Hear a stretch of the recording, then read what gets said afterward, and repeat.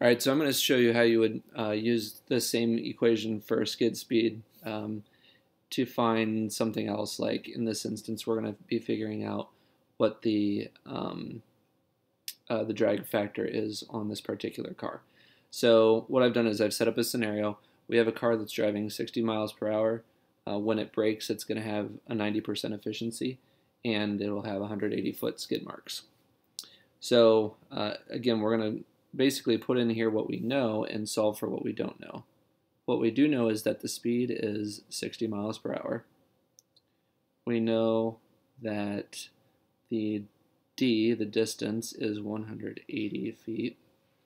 And we know that the efficiency is, so we don't know F, but we do know that the efficiency is 90%, so 0.90. So essentially, we need to solve for F. We've got to get F by itself.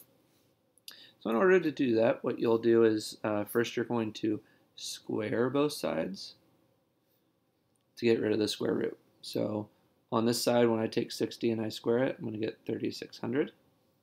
On this side, we're going to have 30 times 180 times, I'm going to put this right here, 0.90 times F. So hopefully you figure out pretty quickly after that step that we just need to multiply these three numbers so that we only have one number in front of F, and then it'll be simply division after that. So we're going to multiply 30 times 180 times 0.90. I'm going to do a little side work here. You can do that however you want to, but I know that 30 times 180 is 540, or sorry, 5,400. And that's because I know that 3 times 18 is 54, and then there's two zeros to tack onto that. And then I'm going to take 90% of 5,400. Well, 90% of that is the same as taking away 10%, so I'm going to figure out what 10% of this number is, which is 540, and just subtract that out. And that will be 4,860. All right, so I know I did a lot of stuff there in my head. I don't necessarily expect you to do that. You can just use a calculator, but you should get 4,860.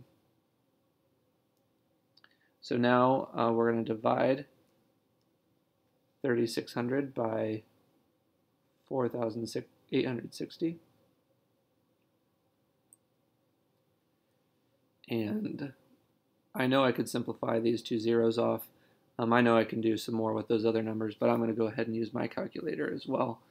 I'm just going to go to Desmos. Actually, I take that back. Let's see if I can use... Nope. Yeah, I'm going to use Desmos.